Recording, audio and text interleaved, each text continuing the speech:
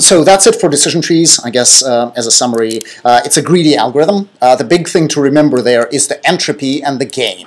So the entropy, it's a measure of how pure or impure a subset of the data is. And the gain is a difference in the entropy before you split on an attribute and after you split on an attribute.